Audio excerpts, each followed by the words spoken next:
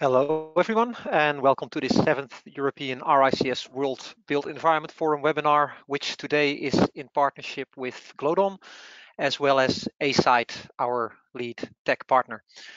My name is Sander Scheurwater, and today's webinar we will be discussing how EU sustainable finance policies are impacting the construction and real estate sector, a very pertinent and timely topic. The obvious starting point of this is to give an overview on what, in between brackets, EU sustainable finance policies actually are, because a lot has been happening in recent years, but also very recently. And I'll just name a few examples. I think one milestone was with the start of the new Commission, which was the European Green Deal, which was announced on the 11th of December 2019.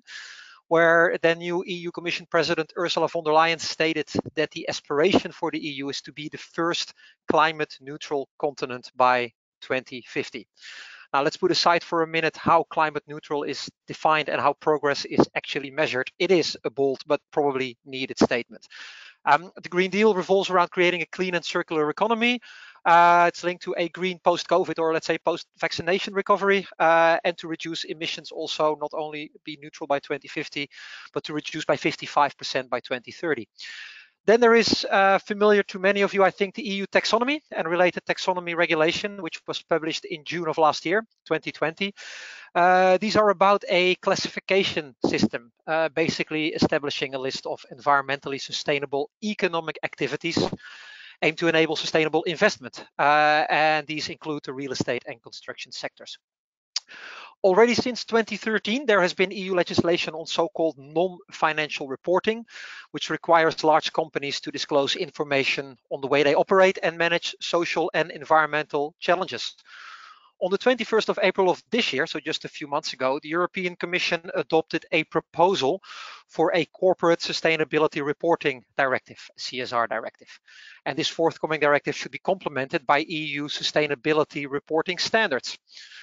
On the 6th of July, so just last week, the EU Commission published the EU Sustainable Finance Strategy, which aims to bring together the EU taxonomy, so the classification framework, with a system of disclosures, so the Sustainable Finance Disclosure Regulation and the already mentioned CSR Directive. And also, the third thing, the tools to provide the solution, such as a EU climate bench, very relevant for our first speaker or a few other speakers, a standard for European green bonds. Now, there is also a circular economy action plan, a regulation for establishing the framework of achieving climate neutrality, energy performance of buildings directive, and also EU levels, which was presented during our last webinar and is an assessment and reporting framework providing a common language for the sustainability performance of buildings. And if all of this is not enough for you, tomorrow the European Commission is set to present its what they call its Fit for 55 climate package, which is apparently going to consist of no less than 13 legislative proposals, either updates to existing ones or new proposals. And they're very much aimed at the EU's 2030 goals of cutting the emissions by 55%. I'm also sure I've missed a few along the way, but I think this is already a lot. So yeah, moving on, I think my main question for this webinar is, are you seeing the forest through the trees? Picture that I've taken myself, beautiful forest nearby of where I live. I have to admit that I don't, but over the next hour though, what I do have is an excellent panel, of which I'm very happy they accepted to speak here, who can hopefully shed some light into the EU's sustainability forest and specifically how financial policies are helping or hindering advancing sustainability in the built environment and specifically in the fields where they work. The panel combines a lot of experience in the financial sector in both construction and real estate from a bonds perspective, banking and investor, as well as a speaker who acts in an advisory capacity towards both the public and the private sector. So with that said, I will now introduce the panel in the order in which they will speak, and I would like to invite all of you to quickly say hi when I've introduced you. If for nothing else, we know that the connection is still working. So first speaking, we have Sean Kidney, who is the co-founder and CEO of the Climate Bonds Initiative, which is an international organization aiming to mobilize the $100 trillion bond market for climate change solutions. Sean will set the scene for us and provide an overview of where we currently stand when it comes to our climate, emissions, and actions. So welcome, Sean. Hey, I'm here. Thanks for having me. Thank you. Next, Jennifer Johnson, Deputy Secretary General of the European Mortgage Federation, which is the voice of Europe's mortgage industry. Developed in recent years, and which, in my opinion, is not just following EU legislative developments, but actually has also been one of the main steers and drivers. So welcome, Jenny. Thank you, Sander. Happy to be here. Thank you. Third, Olivier Elamin, Chief Executive at Alstria Office, a German-based REIT. Olivier is not only representing his company, but also EPRA, the European Public Real Estate Association, where he's and Olivier will give us the investor viewpoint with a specific focus on the need for investor stewardship. So welcome, Olivier. Thanks, happy to be there. Thank you. And finally, Ella Etienne Denois, CEO of Green Solace, a Paris-based innovative consulting firm dedicated to enabling the rise of more sustainable, smarter, and user-centric real estate and helping private and public organizations to make sustainability happen. Ella has played a central role to a recent study on ESG trends in real estate investment, which she has undertaken together with organizations such as EPRA, but also INREF and the IPF. And she will share with us some of the highlights of that study. So welcome, Ella. Happy to have you. Thanks, Sander. Happy to be here. Thank you. So before I give the floor to Sean, just a word to all of you listening. With over 300 registrations in over 40 countries, we are very happy to have all of you here. And we also welcome your active involvement. Now, of course, because of the number of people, you are all on mute, but you have the possibility to submit questions through the chat function, which you through the question box, which you should see on your screen. And I'll be picking up as many as I can through the session, time permitting. If any of your questions are not answered, we will discuss with the panelists how we can give you the answers through the World Built Environment Forum website and summary after the webinar. So with that said, and without further ado, Sean, please, the floor is yours. Thank you so much, Sander. So I'm going to give a bit of a scene setting and then look at the European and some of the steps taken by regulators and governments in other countries also to support a shift in this market. We all know the basics. We need to get about roughly a 40% reduction in emissions out of the built environment to achieve our Paris Agreement 1.5 degree targets. The commitment to those targets has been bolstered recently. First, we had 112 countries, I think it is now, committing to net zero by 2050, which is an incredible change since the last time I looked at the beginning of 2020, when we had about 3 countries. Also, we've seen in the last few months a dramatic ramp up in support for the necessary 2030 targets that the Intergovernmental Panel on Climate Change talked about in 2018 and has been reiterated by a variety of climate science commentators. We need to get global emissions down on average by 55%. All the world's major economies have now made substantive commitments to 2030. Is that enough? Not quite. Some are 47%, some are 45%, the UK 68%, the EU 55%, and so on. But it's absolutely an extraordinary advance. And the focus on 2030 is exactly correct. In a webinar I was doing this morning in Japan, there was a lot of discussion about it. Utilities and industry in Japan is taking 2050 target seriously, but they're all talking about shifting after 2030. In other words, they will get to do the planning in the next few years and they will start take action in 2030s. The 2030 target makes it very clear we can't afford to wait 10 years before acting. We have to act within the next 9 or 8.5 years. And so that's a big ramp up. And of course, that means action on the built environment becomes all the more important, because that's a way of depressing emissions quickly to aid the rapid transition from fossil fuels to clean energy.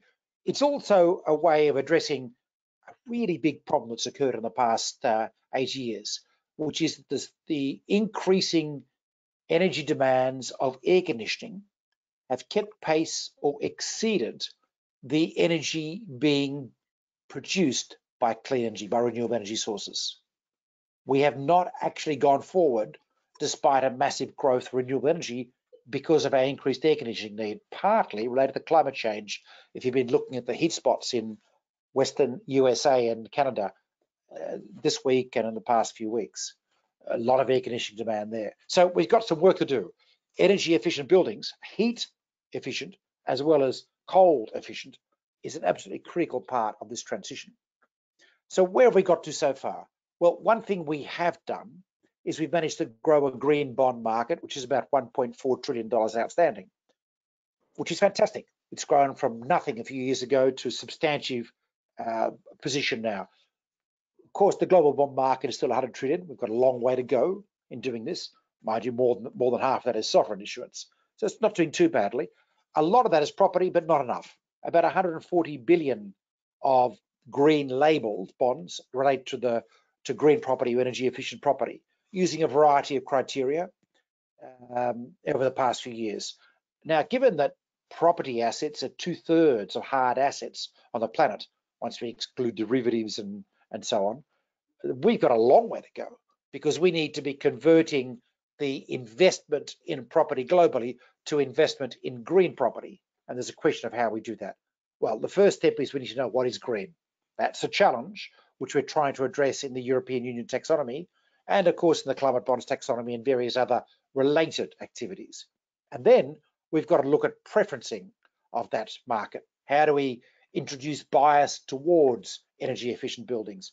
This is what we've been doing in Europe lately. So first, let me take you to the taxonomy. On the back of the green bonds market, which has essentially convinced people there's opportunity in energy efficient, green, climate related finance, if we can, for capital markets, we've managed to grow this idea that clear rules will benefit and grow the market. Commoditized rule sets. A feature of financial markets is commoditization of rules before they can grow.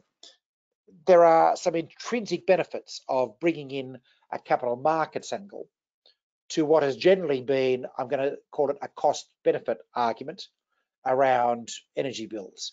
In the words of one manager of one of the world's largest ESCOs that I spoke to a couple of years ago, who was telling me that for years, at ESCO's energy services companies, for years he'd been trying to convince the property funds that he worked for to allow him to do energy efficient measures across their building portfolios with return on investment periods of between 3 and 5 years. You would have thought that's a pretty good investment. The challenge, he said, was that in many cases they didn't make the benefit, that the budget gains were for the tenants, not for the landholder. That's just the principal agent problem you'll be familiar with. Or in other cases, the benefits weren't substantial. That is substantial in the context of the budgets they were spending. Of course, there are some companies like Vornado in the US or Investor in Australia who have been making a feature of being green anyway as a way of attracting tenants, but they're still not dominant. However, when he could make a case to the treasurer of a real estate trust that not only would there be cost savings over time, or at least zero cost because of the return on investment, but also the initiatives that the ESCO was going to take would allow the treasurer to then issue preferential capital into the green bond market, the discussion changed immediately. And suddenly the treasurer was absolutely interested and was very quickly willing to start signing off on initiatives. So you can sort of see how this theory of change idea works. In this theory of change discussion about how we shift appreciation of property, there has also been a discussion about a best-in-class versus a really good market. People often say in Europe, don't we want to go straight to zero carbon buildings? Ideally, we should, but we also want to create value for being very energy efficient, which if we go straight to a zero carbon measure, well, let's say there's a handful of buildings in each country that will qualify, so it doesn't quite take a market. So in developing criteria at the climate bonds level and now at the European taxonomy level, we have largely taken an approach of what I call best in class with a tightening threshold. In the European taxonomy, for existing buildings, you can call a building, and of course financing or financial instruments related to that building, sustainable or green, if the building fits in the top 15% of performance in terms of energy efficiency in any single market. There's some work to identify those buildings that will all happen in the next few months using proxies and so on, but that's essentially the idea. However, that 15% becomes a hard energy efficiency or emissions measure within 3 years, which is the next review period, and then at least every 3 years it tightens. That's it gets tougher and tougher till we get to net zero by 2050. This is what's called a contraction and convergence model. Every single market, despite the relative differences in their stock, starts off with a best in class set at 15% for that market, Bucharest, Copenhagen, Dublin, and they improve on a path towards a vanishing point at the end. So that's the essential underpinning of the market. So in the European Union taxonomy, which is a guidance for financial markets that will be governed by regulators, and for our purposes is really importantly linked to disclosure, mandatory disclosure requirements for all investors, banks, and corporations in Europe going forward, supervised by regulators. That is disclosure on the sustainable investments, not just the high carbon side. There are 3 measures that count. First, if the building is the top 15%, as I've just described, that building or the financial linkage to that building can be disclosed or counted towards green bonds.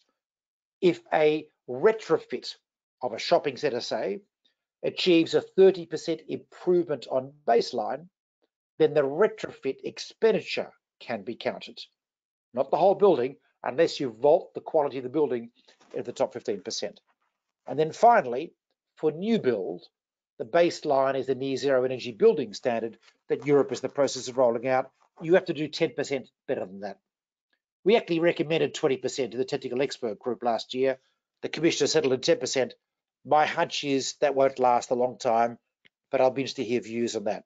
There's a 4th category, which is that we've also allowed what's called a whitelist of investments that are deemed to be positive, come what may. If you put in triple glazed windows into a home, or you do solar roof shading, that counts, no matter whether the rest of the house or building improves its energy efficiency or not. So there's a select list of what called whitelist ingredients which qualify. The embedded carbon is not addressed. We exclude that issue. In other words, it's around the envelope of the asset. You can't green a building by buying green energy under the European taxonomy rules. They're the essences of it. On the back of this, we are hoping, expecting a significant growth in the green property bond market, and we have been working closely with folks like the European Mortgage Federation and the European Council of European Covered Bond Council on linking up with their energy efficiency mortgage label, so that we can have all of those banks who signed up to that beginning to promote these criteria out to their constituent lenders, or lendees, I should say. Note that in the green bond market, we already have benefit. In Europe, there is tangible price benefit for green bond issuance backed by these standards already. In the European Action Plan on Sustainable Finance announcement last week, and the various other announcements that have come through, a range of other measures are beginning to be rolled out. The Commission has talked about risk weighting benefits in the capital ratio requirements of banks. Hungary is trialling this already. That will be focused, as it is in Hungary, on property-related green bonds initially. That is, a bank gets a better capital ratio if it owns green bonds as portfolio. We've seen rolling out a green bond standard that will be a regulatory oversight for this mechanism.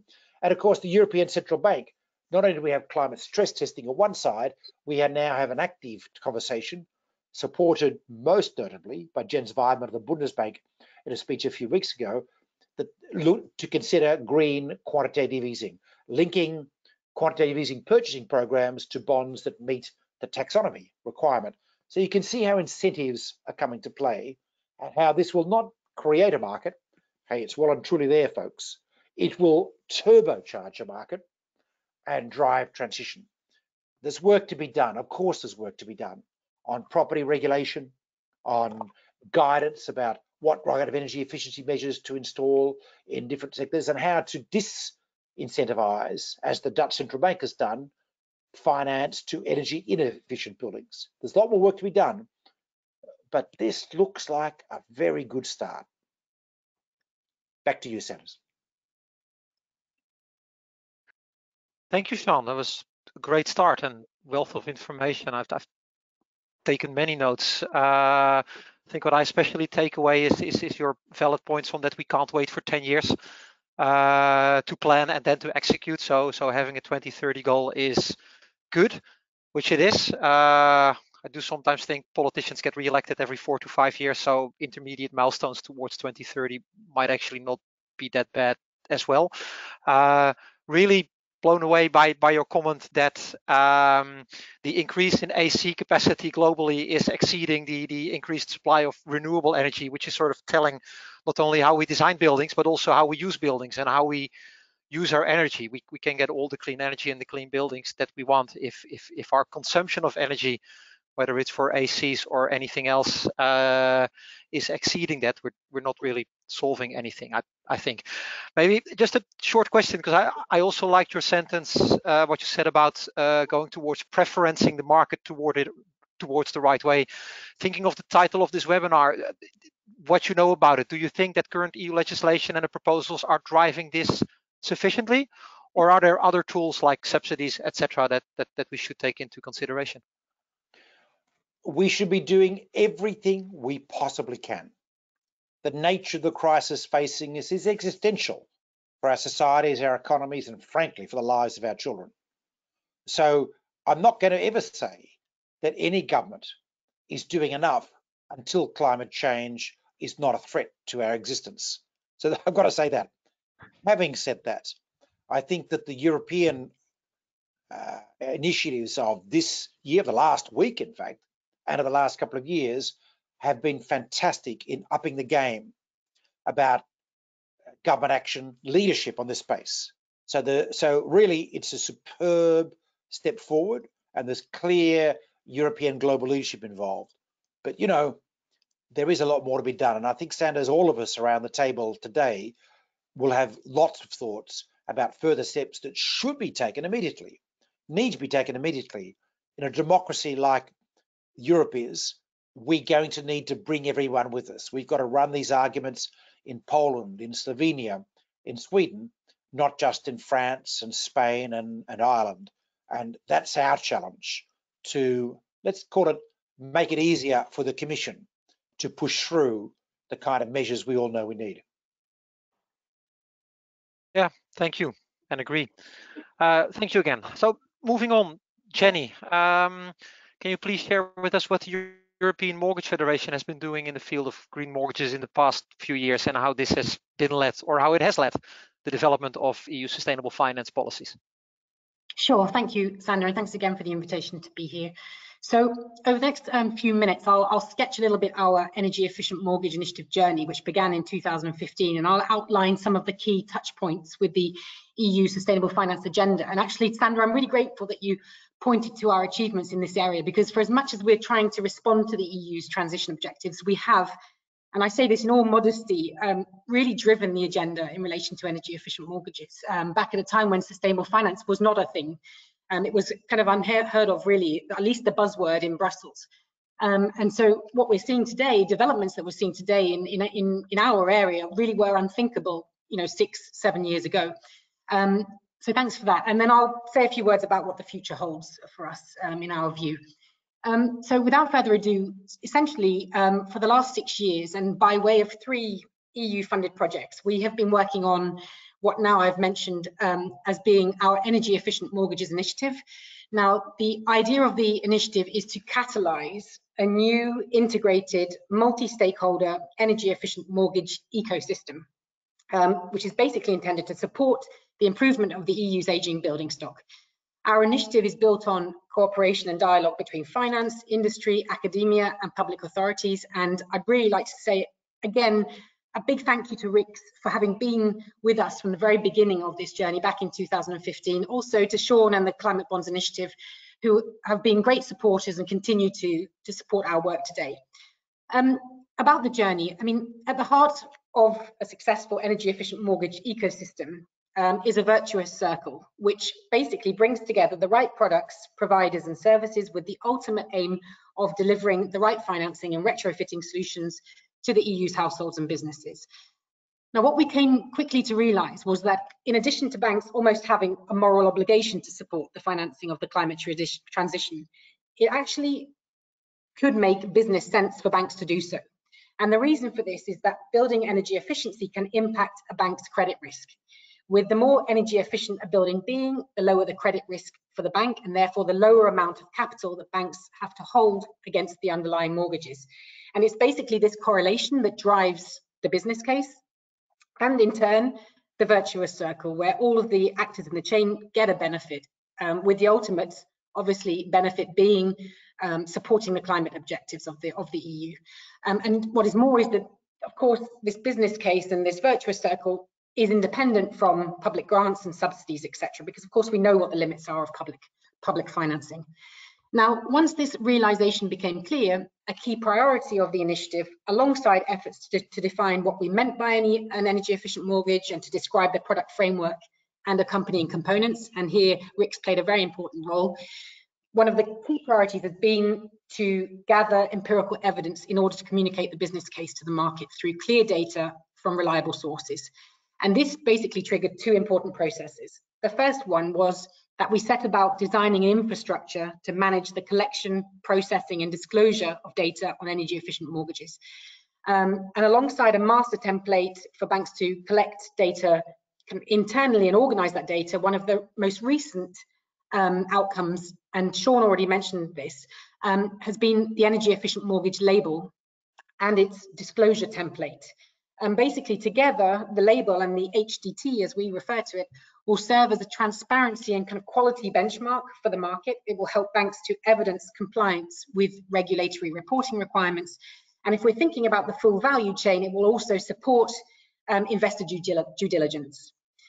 The second important process was that we conducted in-depth data collection and analysis exercises in Belgium, the Netherlands, and most recently in Italy, which have together delivered strong evidence that the more energy efficient a building is, the lower the credit risk for the bank. And this is what I referred to earlier on.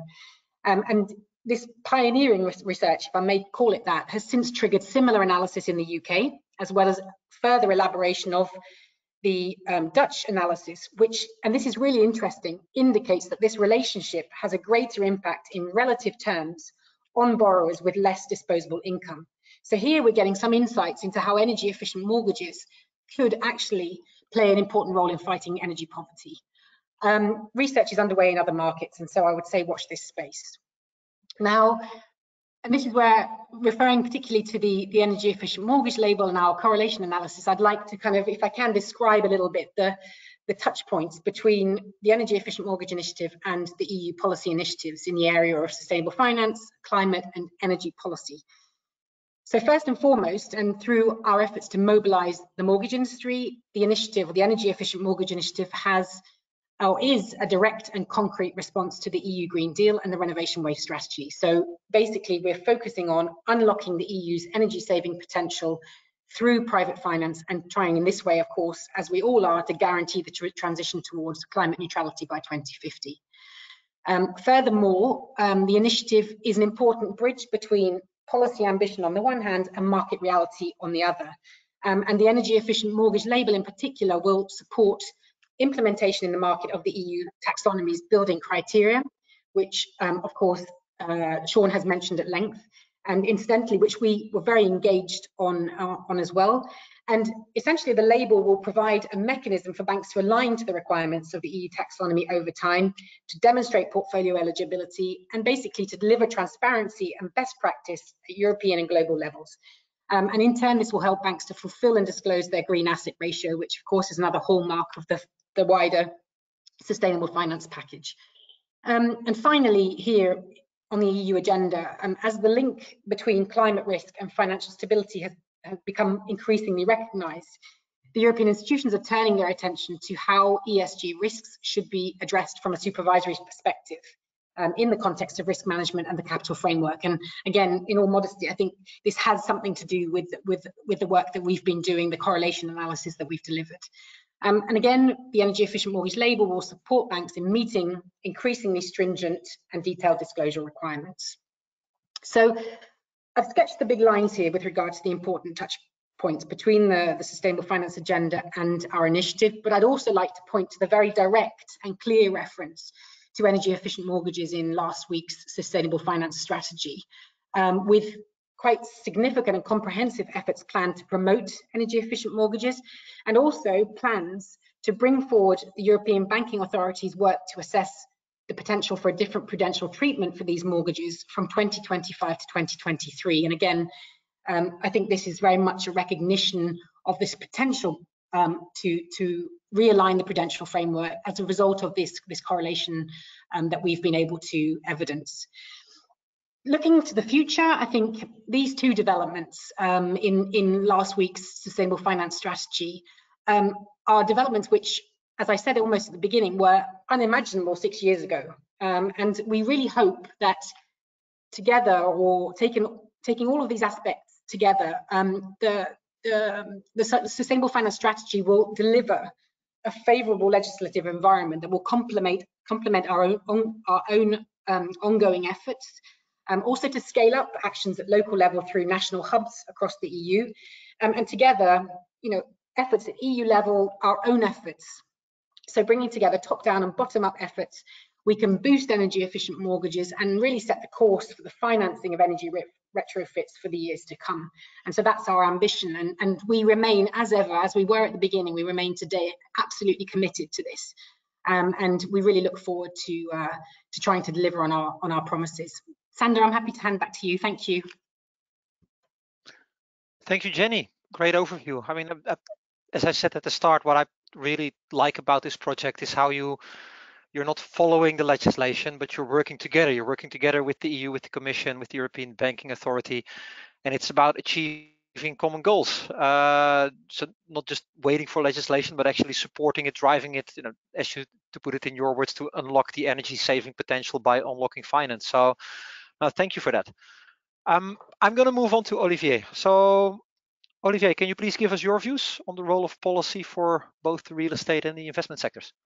Yeah, I'm really happy to do that, and also probably I would like to apologize in advance for providing or painting maybe a different picture than the one we heard before, but this is really, I think, the reality which is grounded in real world that I think is also important to bring forward. So if we move not necessarily to the first slide, for those of you who actually didn't have the chance to read the 700 pages of the taxonomy and the different annexes, the EU have produced something which is very, very useful, which is called the EU Taxonomy Compass. And what that does, it allows you to basically research for very specific keyword within the taxonomy, and then figure out, what has been defined as being sustainable. And what is really, really amazing is the real estate industry has managed to do something unbelievable, is that you can actually be green without doing anything. And that actually is the only industry that has this opportunity right now. You can just buy something and then you are taxonomy compliant, which, if you think about it, is really interesting. We're speaking about reducing CO2 emission in the atmosphere. We're speaking about reducing emission all over the place. But here, the only thing you need to do is just spend money.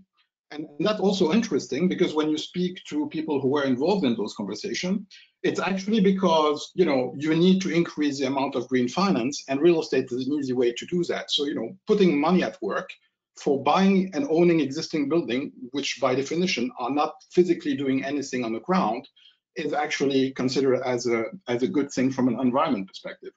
On the other hand, if you want to buy a building and then retrofit it, as was mentioned by Sean, that do not comply with the taxonomy. The only thing that comply is actually the amount you're going to spend.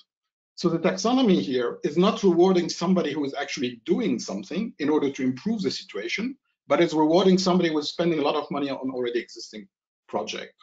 And that obviously has an interesting number of consequences. If we go to the next slide, Under the taxonomy today, I can use cement and concrete, which is 8% of global emission. I can mix that up with steel, which is 5% of global emission. And by mixing two of the dirtiest processes that we have on Earth to produce carbon, I will produce 100% taxonomy compliant asset, because embodied emission is completely disregarded. Embodied emission is actually the core emission in real estate going forward, and is a core problem that we have.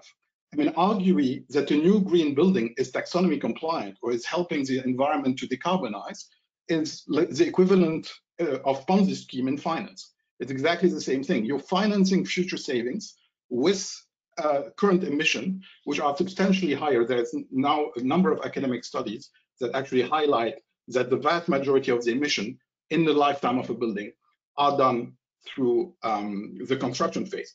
And just to be complete on that, because I don't want to be caught into just telling half the truth, in actual fact, the taxonomy would ask you to do a life cycle assessment, and which you need to disclose to somebody who buy it.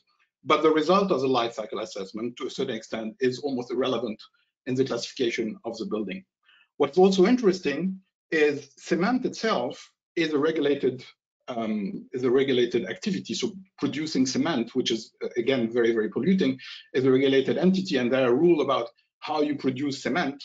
But producing concrete, which is actually the end product of cement itself, is not regulated. So you can use again a very clean cement, but put a lot of it into concrete, and then you're going to produce green concrete by using very, very dirty cement. So that's, I think, the second point I wanted to make, which is again only in real estate.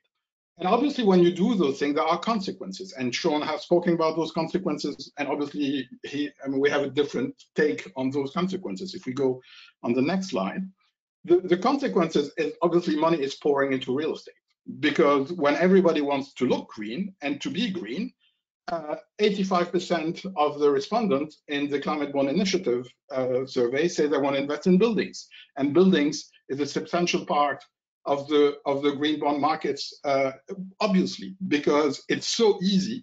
I mean, this is the opportunity to basically green yourself without doing anything. And this is done with the blessing of the EU and the taxonomy. So why wouldn't you do that?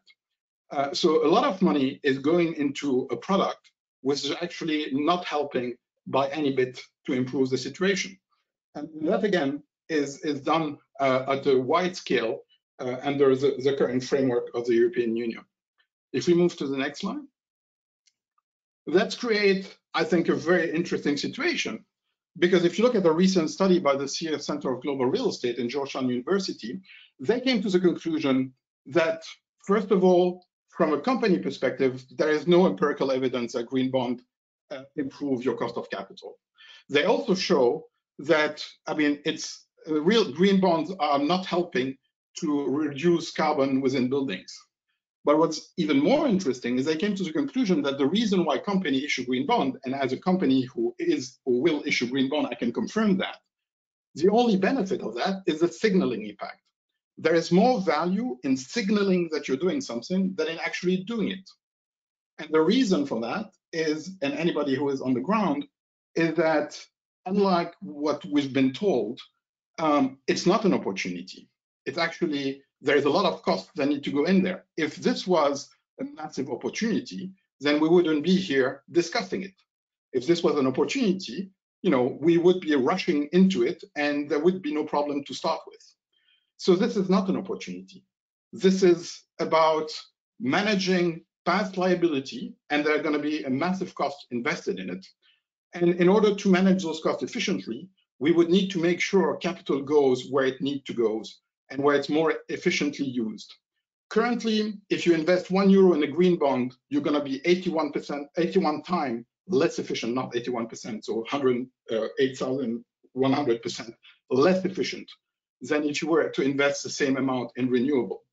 Again, investing in green bonds into buildings and pretending that this is making things better is like arguing that I give Happy Meals every evening to my kids, and that's great for them because they always get a gift with it. It's the same kind of comparison that you're making here. If we move to the next slide, I think it's clear for me that you don't solve a 100-year crisis with a 5-year bond. You don't even do that with a 10-year bond. What is needed here is equity. What is needed is money that's gonna allow us to solve a problem that we have been creating over years. What you need is to retire a lot of existing infrastructure and put new infrastructure in place. And that's the reason why we're speaking about subsidies. That's the reason why we have taxonomy, because nobody at this stage is willing to support the cost or willing to discuss that openly. But when you are on the ground, this is exactly the conversation that you're having. Is should we basically invest now and potentially lose money in that investment? Or should we just keep on doing what is allowed by law and then continue business as usual? And it's obviously a difficult question to ask because there is the lack of leadership at the level of the EU, which is not giving a sense of direction and is not, for instance, imposing a real strong carbon tax on us. At the time where interest rates are close to 0%, at the time where companies can finance themselves at literally no cost right now in the capital market, and that have nothing to do with the climate change problem. It cannot be that this lack of financing that is kind of stopping us from moving forward. There is something else, and unless we accept to look into that, unless we accept that reality, it's very, very unlikely that we're going to find a valuable solution to the problem. At the end of the day, if we keep on moving to the next slide, please, and there's some information missing on that slide for whatever reason I'm not showing, but it's not about data. We don't lack data. We know basically what information we need to have. We know where the problems are. We know how they're created.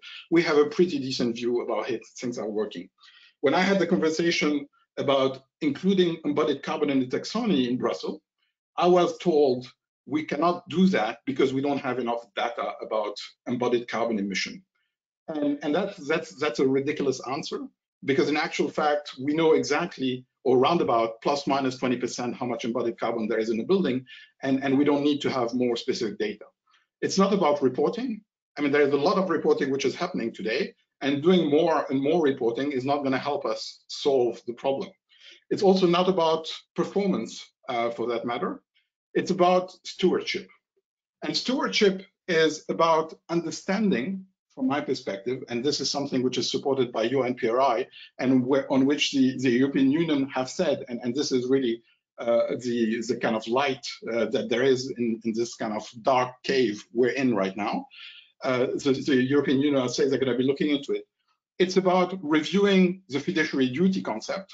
It's about reviewing and understanding that it's an interlinked system, that everything is linked to everything else, and that if you do not act at your level, then there are going to be consequences at a more broader systemic level. And from an investor perspective, as a company, we need them to help us with stewardship, to tell us what to do and what not to do. And the dialogue needs to work both ways. It needs to work between companies who need to tell investor, this is what we're able to do in our field, and investor need to go back and say, this is what we want you to do, because we have a global view on what's happening across multiple sectors and across multiple jurisdictions. And I do strongly believe that it's only through that process that eventually we're going to have a more and a better capital allocation mechanism that's going to help us through all of that. I think I'm at the end of the presentation. There is actually a lot of more information about what we're doing in that field on those websites, which are currently on the screen. Great, thank you, Olivier. Very interesting contribution, obviously, on stewardship, on the lack of leadership. I think for those of you who attended last month's European WBEF webinar, we had a few speakers, including Josephina Lindblom from the European Commission, who is a center person on the Levels program that I mentioned. And she also mentioned the clear importance of embodied carbon, as you just said, and as you said, something that the taxonomy, in your opinion, is lacking.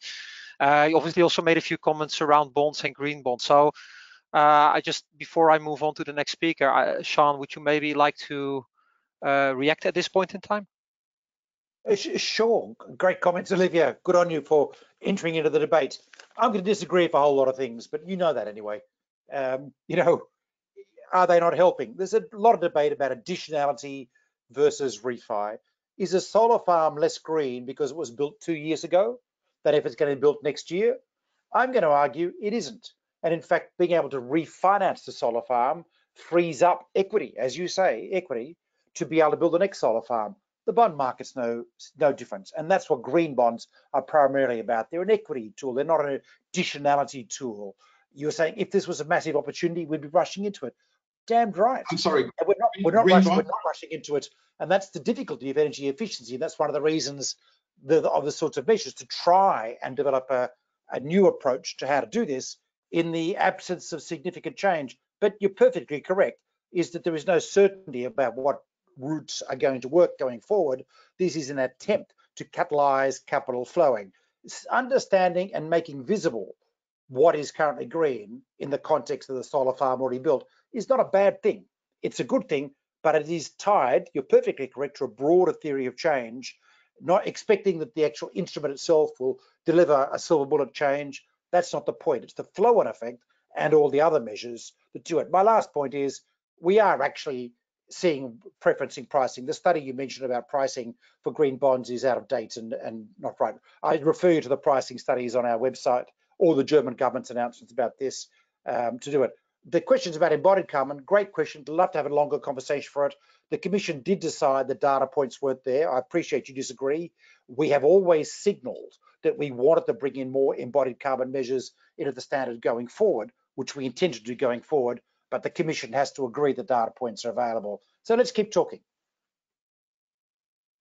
Thank you for the response. Just a very quick follow-up, as we've received a question from please elaborate what you mean when you say the life cycle analysis of a building is not relevant. Thank you. So maybe just a quick response to that. So basically what the taxonomy says, it says that you need to do a life cycle analysis, but it doesn't say what the result of that life cycle analysis need to be. And it just says that you need to disclose that life cycle analysis to somebody who is buying the building. So basically you just need to do a study which costs like 1,500 euro to do, to be able to sell like a 20 or 30 or 50 or 100 million euro building. So, you know, there is basically no consequence and no need apart that, you know, you need to tick a box and have the life cycle analysis. I'm also glad I learned today that bond and equity are the same thing, because that's clearly something I was not aware of. Okay, thank you both.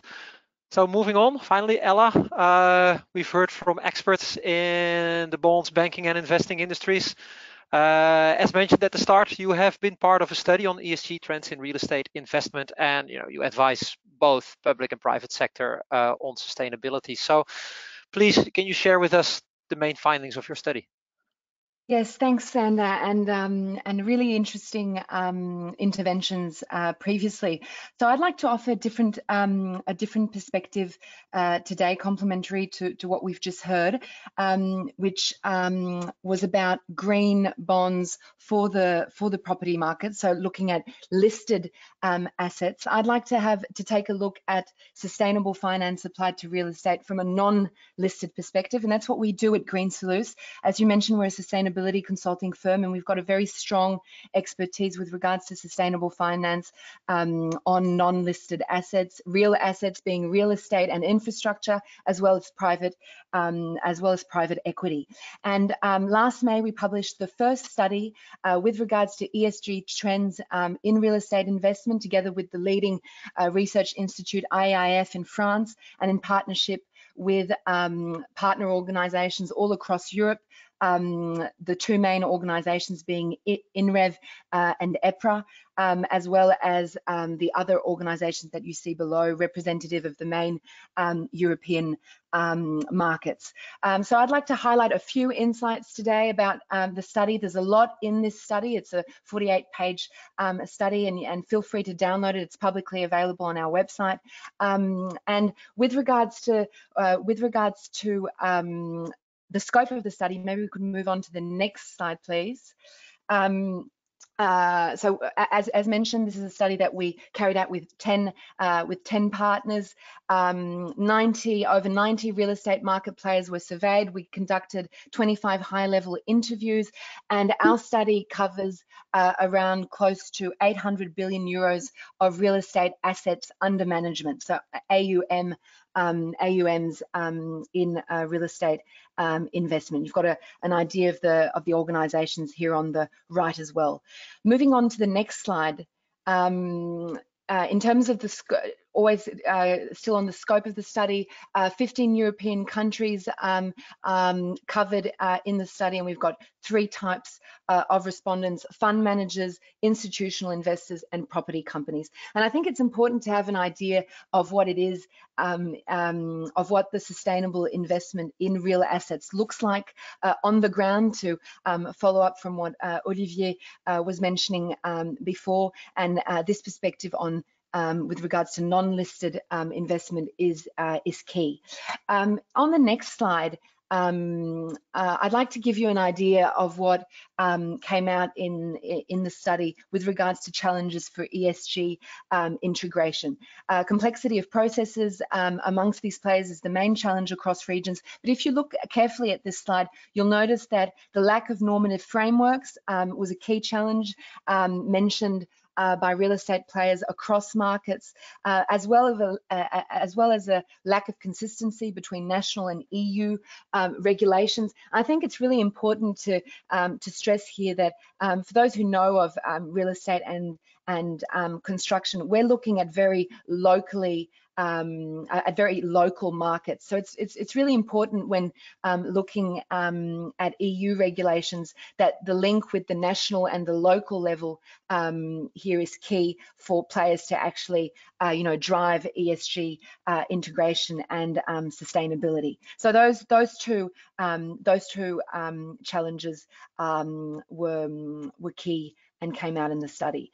On the next slide, I give you an overview of the drivers for ESG integration that came out in the study. Investor demand is the leading driver for ESG integration in Europe, followed by lowering risk. But we've also got compliance with existing or anticipated European government policy, which came out as a very strong driver in the German market. And in terms of a third key driver, compliance with existing or anticipated local government policy is key as well. And if you're looking at existing and anticipated local government policy, you're obviously looking at also the deck of how European regulations were declined locally. So this is also a link to European regulations, where we see it coming into real estate players' considerations in terms of drivers for ESG. On the next slide, please. Yes, I wanted to give you an idea of prospective ESG trends for real estate investment, because I think this is particularly interesting. Regulations are considered by real estate players in the non-listed investment environment as key drivers for sustainable best practices within the real estate sector. And the key challenges that came up amongst the players that were surveyed are the following. A key challenge is harmonisation, convergence between local and European regulation frameworks. And it's one thing to look at European regulations, but we need those regulations to really be applicable on the ground, nationally and locally. The time and human resources to meet the increasing reporting requirements. Increasing regulations means increasing reporting and adaptation on the ground for that reporting to happen. So that's also a key challenge that was mentioned. Educational work with legislators to explain the specificities of real estate compared to other asset classes is also key. The technical expert group is obviously one group of stakeholder dialogue with legislators working on technical criteria. But economic sectors have their specificities, and real estate being having this underlying real asset specificity also needs to be understood. It's not exactly the same as other listed assets, and that's also key to take into account. Promote a positive vision of regulations as creating incentives rather than constraints, and that's something that's still not quite there yet for real estate players on the ground. And another key challenge specific to real estate is the focus of the regulation on the existing stock. That is still insufficient according to real estate players.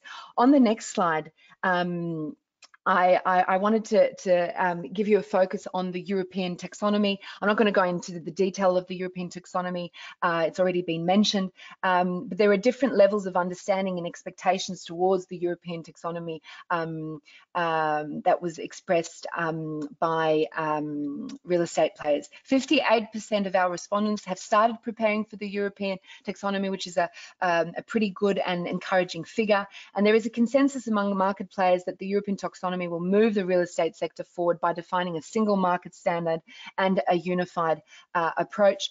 Sean mentioned earlier on that one of the key questions is what is a green building? That is obviously a key question. And then when you're looking at having a market dynamic, you need market standards and unified approaches. And again, as real estate is a local market, that is obviously a key challenge. The main limitations of the European taxonomy expressed by real estate players as of February 2021 was that the European taxonomy focuses on energy rather than carbon, and does not take into account the entire life cycle of the building.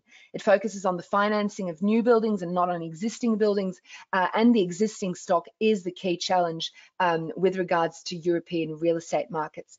It imposes excessively high requirements and little incentive. That would be something that expected by real estate players, is to go towards a more incentive-driven regulatory framework rather than a requirement framework, and its application varies according to local legislation that obviously drives challenges with regards to comparability between markets. You have on the graph here on the left an idea of how real estate players consider their understanding of the European taxonomy. A very good understanding is still pretty poor in terms of figures. Only 2.5% of respondents would say they've got a very good understanding of the taxonomy. We've got 26.6% saying they've got a good understanding, but still 27.8% saying they've got a poor understanding. So there's a lot of communication and education also to provide with regards to the taxonomy to make sure that it gets through to the players on the ground who are actually developing and managing real estate and the assets in their funds and from a property company perspective. On the next slide, please. With regards to moving forward, looking at prospective ESG trends, I just wanted to give you also a look at the other key challenges that the respondents stressed: reducing embedded carbon, achieving carbon sobriety by 2050, renovation of the existing real estate stock, and stringent regulation and harmonization at European level.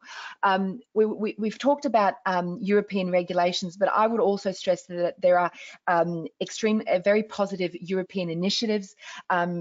The European, efficient mortgage initiative that Jennifer mentioned is one of those, and then obviously initiatives with regards to decarbonisation solutions, passive solutions, looking forward to an efficient carbon tax, which is heading our way, and the EU-funded research project CREM with regards to calculating carbon is also one to look out for, as well as the net zero carbon building framework. I've got just two more minutes with regards to my presentation, and then I'll be done. Just the next slide, please, which is my final slide. Just to move a final word with regards to these key challenges from real estate players' perspective. there are lots of different frameworks with different expectations, especially reporting frameworks. We mentioned data. Data may be available, but there is still a lot of heterogeneous quality, reliability, completeness, consistency, and comparability of that data, even though it may be available, and that's still a key challenge. And there's still a need for clear guidelines from the regulator. As Sander mentioned earlier on, I mean, we've got so many different I don't know what to call them, not exactly directives, but guidelines from a regulatory perspective, that it's not easy for the markets to get a clear understanding of what necessarily needs to be done fast. And in terms of initiatives, where does that take us?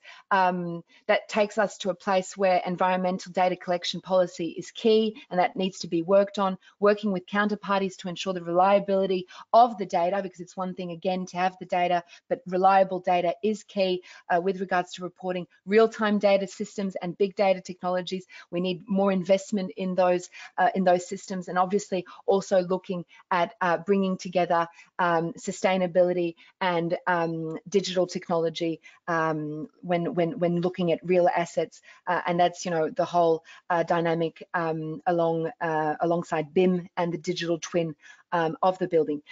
Those were just a few insights with regards to our study. There's a lot more in there, especially looking at ESG policies from fund managers' perspectives, property companies' perspectives. Again, the full study is available online, as well as in a snapshot, an executive summary, and you can also get a look at our replay of an international webinar that took place on May 6th. That's it from me, Sander. Thank you very much.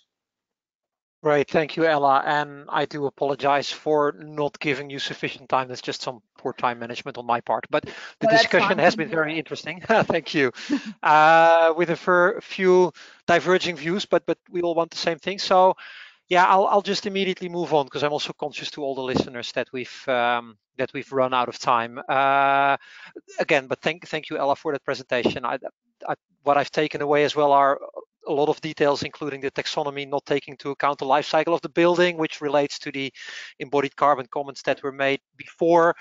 You also linked it back to Sean into, you know, what is a green building, and as RICS, but also just me as a person, I'm a sucker for definitions and truly understanding that we're talking about the same thing, which counts for a green building, but it equally counts for net zero and how we measure that. So, and I do think some questions around that remain, but we're currently on the right track. So this brings us towards the end of the webinar. So I would like to thank all of you panelists again, and also Glodon for sponsoring. I hope everybody listening learned a thing or two. I certainly did. From what I've heard in the diverging views, on which we could do a lot of follow-ups, which we may do in forthcoming webinars, the EU is leading through all the initiatives, and especially through the taxonomy, but it will need to create incentives rather than constraints, to quote you, Ella, and it should probably take into account more the whole building life cycle than it is now. Yeah, I will leave it at that. What I will say is that we will publish a recording of this webinar, including the slides and a written summary, which should be online on our World Built Environment Forum website at the start of next week. So I hope you will all take a look at that and forward it to anybody whom you think to whom this is of interest.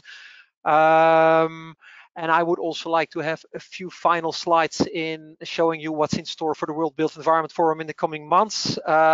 We have a few upcoming webinars. Here are the titles. You could go to rics.org WBEF/WBEF webinars and register to any of these, which are free of charge, just as this one was.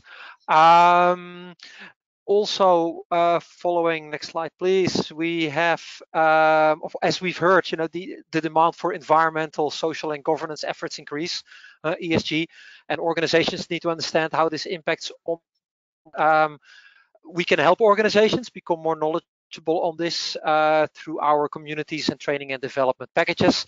If you're interested in this, you can talk to my colleague Smita, whose email address is on this slide, padihar@rics.org, for further details, or contact myself if this is going too quickly, and I'm happy to refer you. Next to these webinars and our online presence, we have a yearly live summit, which we want to start again, COVID permitting, obviously, next year in January in Dubai. The program will focus on the livable city, agile, healthy, and resilient. And you can book your ticket at a super early bird rate at the site you see there. So I would also once again like to thank A-Site, who is the World Built Environment Forum's lead tech partner. Next to our site, you can also follow us on Twitter, Instagram, and LinkedIn. And on our site, you can also access any past webinars that we've had.